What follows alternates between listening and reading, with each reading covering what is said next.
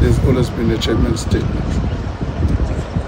That perspective, whereas South Africa has taken a firm non-alignment step, in fact, a pro-negotiated settlement stance.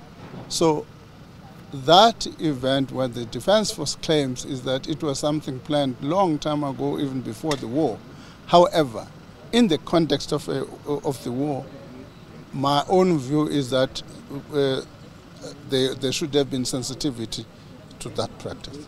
Our relationship with Russia and friendship has been in place for a long time, and that relationship still exists. Does it necessarily mean by so doing we support the war? I would argue no. What we disagree with the other nation is not that Russia was correct or not. What we disagree is the proposed response to it.